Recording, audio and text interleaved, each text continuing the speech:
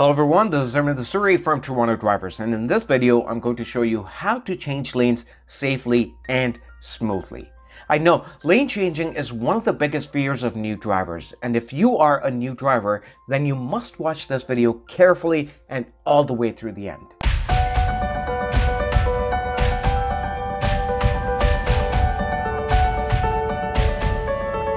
The first thing you do during a lane change is that you signal your intentions. This is very important. The cars around you read your mind only through your signal.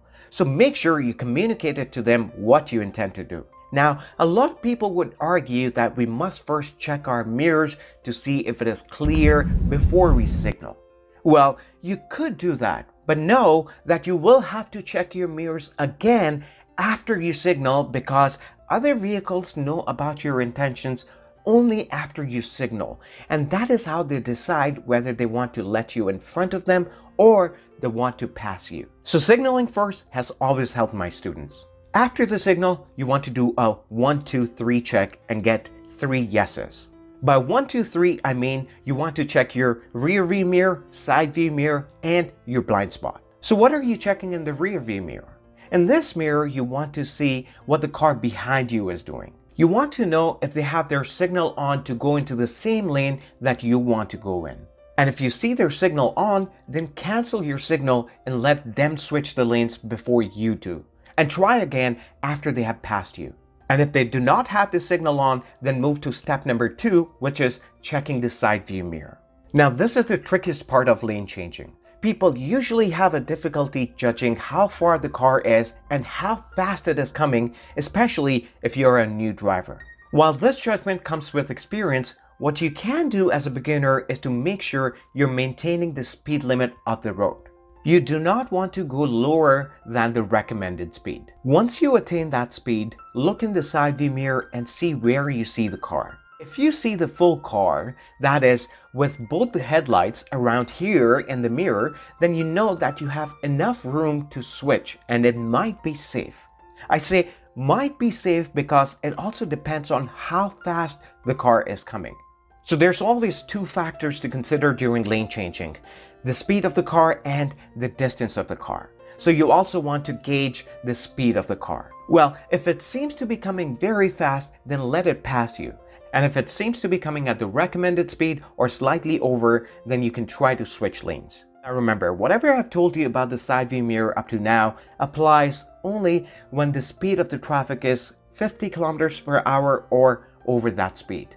However, when the traffic is going slower than that, you could switch lanes even when the car is close to you. Watch this.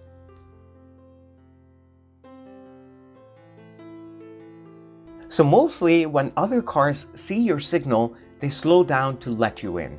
So you can use that opportunity to switch lanes.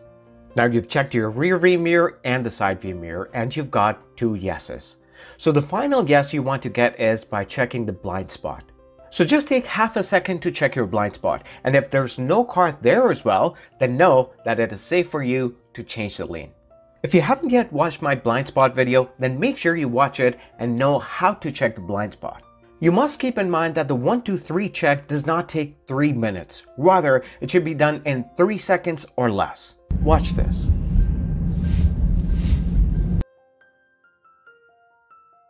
So you don't want to go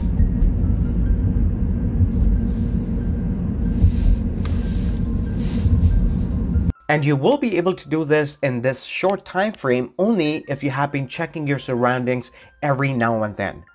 This is why they emphasize on the road test that you must move your head every 5 to 8 seconds. When you do this, you know what is happening around you, and that helps you make very quick decisions on the road. Have you seen those cars that zip past you and switch lanes fast, cutting everyone off? They are able to do that because they are completely aware of their surroundings. Now, that doesn't mean that you're going to try this out on the road. It was just an example of a good, bad driver. Good because they can switch lanes fast. Bad because they end up crashing one day, so they don't set a great example. So please do not get influenced by such people. So that's that about checking the mirrors while changing lanes. Now let me show you how to steer properly and how to adjust your speed. A lot of people think that they need to steer this much when switching lanes. This is a misconception. You just need to steer slightly when switching, very gently. Watch this. I didn't have to turn the wheel too much. Another great benefit of this is that it helps you a lot during correction. Now let's say you're switching lanes and suddenly you see a car in your blind spot. This could happen due to a wrong estimate. You might think that the other car is going to let you in, but they don't want to. Or you may miss a car coming too fast in the lane you want to go in. In that situation, you quickly want to go back into the lane you were in.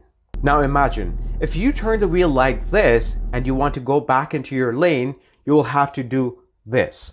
And in doing so, you can run a risk of collision because you need more time and space to do so. However, if you do this, then you're not going too far into the other lane, and that is why correcting yourself is way easier and it reduces the risk by 95%. You could save yourself from a lot of collisions by following this method. One mistake a lot of people make during lane changes is that they steer the wheel when checking the blind spot, and that can prove fatal because if there is a car already in your blind spot, then you're most likely to drive into it because that car will not get enough time to react. I don't know about you, but I used to turn the wheel a lot during lane changes. It took me a good amount of practice to stop steering while checking the blind spot. In order not to steer the wheel, try this at home. I used to hold a plate assuming it is a wheel and turn around like this without twisting my hands. So you just have to push your shoulder forward and turn your head, keeping your hands firm on the wheel. Practicing this way has helped me a lot, and I hope it will help you as well. So first, you want to check the blind spot, then look forward and steer slightly while you're looking forward so that you have a full control on your car. So that was about steering the wheel. Now let's see what we should do in different speed situations. One thing you want to understand about speed is that you want to match it with the speed of the traffic so that you can merge smoothly into the traffic. Therefore, when changing lanes, depending on the situation, you'll need to do three things. Maintain the speed, increase the speed, or decrease the speed. So when do you need to maintain the speed? I would say most of the times. This is the most ideal and safe way of changing lanes. When you know that the car in the side view mirror is far, there's no car in the blind spot, and there's no car in front of you, then it is best to keep your speed constant and switch lanes. Just keep a light foot on the gas pedal and switch lanes. Now, when do you increase the speed? Most of the times you increase the speed when you're going from the right lane into the left lane. Left lanes are fast-moving lanes, and in order to match the speed of the traffic, you would need to go a little faster. Now, I know I had mentioned in one of the videos that you should not increase your speed on the road test because you can fail. But after that video, on many instances, my students were told by the examiner that they should have gone a little faster to match the speed of the traffic. Therefore, it is okay to do so. However, remember not to stay at the increased speed for a long time. If you stay at the increased speed for longer than 3 to 4 seconds, then they can fail you. So as soon as you merge into the lane, come back to the normal speed, and if you feel that by going at the recommended speed in the far left lane, you're impeding the traffic, then move back into the right lane and allow others to pass. A caution you want to take when increasing the speed is that you want to make sure that there's no car in front of you, because if there is a car and it suddenly brakes, then you're likely to run into that car. So do it very carefully. Now comes decreasing the speed. You need to do this when there's a car in front of you or right beside you that is going slow consistently. In this situation, it is not recommended to speed up and go in front of the car to switch lanes, because that is not safe. Therefore, you must slow down and let the car pass you so that you can get some space to switch lanes. One thing you must always remember is that you should give yourself a distance of at least 2 car lengths before you switch behind a car. This is again for the reason that if the car in front of you suddenly brakes, then you should have enough time to react. So let's see how to change lanes quickly and the things you shouldn't do when you're changing lanes. Remember, in part 1 of the video, I talked about people who are able to change lanes quickly on high-speed roads, just like this guy. So how do they change lanes quickly? They do that because they're aware of their surroundings. Here's what they do. The most important step in lane changing is checking your rear view mirror, because in the rear view mirror you can see the vehicles right behind you and in the adjacent lanes. Let's pretend that we want to go to the right lane. In this situation, I'm able to see how many cars are behind me on the right hand side. Now I see that there's no car after this car, so it would be safe for me to switch lanes after this car. Now, from the speed of these cars, you're probably able to tell that it won't be safe to cut off any of these cars. So it is better to wait until these cars go by. Another thing you also want to know is what the cars just behind you are trying to do. With their signal, you will know their intentions. If they don't have any signal, so then you safely assume that they're not trying to switch lanes. So the rear view mirror gives you 80% of the clarity, and the remaining 20% you get from the side view mirror and the blind spot check. Look at this. I see that it's clear now, and in 2 to 3 seconds, this black car is going to pass me. Here it is. Now that everything behind me looks very clear, I will quickly glance at the side view mirror just to make sure that there's no car beside me. Then I'll do a quick blind spot check and change lanes safely. So this is how experienced drivers make quick decisions while changing lanes. So you can apply this trick and improve the way you change lanes.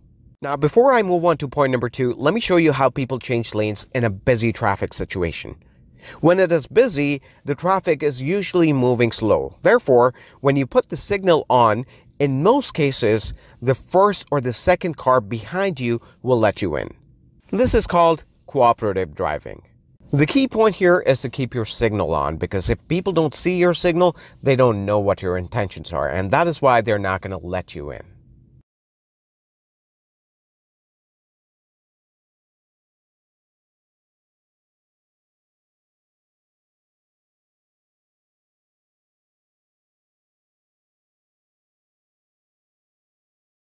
Now let me tell you what you shouldn't do during lane changes. Do not drive too close to a car. This will make it difficult for you to switch lanes quickly, and you will either have to reverse or wait for the car in front of you to move forward. Always have at least 1 car length distance in a slow moving traffic and 2 to 3 car length distance in a fast moving traffic situation so that you're able to switch lanes quickly. Point number 2, do not signal only for half a second, just like this guy. A lot of people signal only for half a second and switch lanes. You can fail the road test for doing this. And moreover, what if the person behind you doesn't see your signal? They will never know what your intentions are, and chances are that it could lead to a collision. So it's always good to leave the signal on until you're half into the other lane and then cancel the signal. Point number 3, do not ever change lanes on curves. Let me show you what happens when you switch lanes on curves, especially during winters.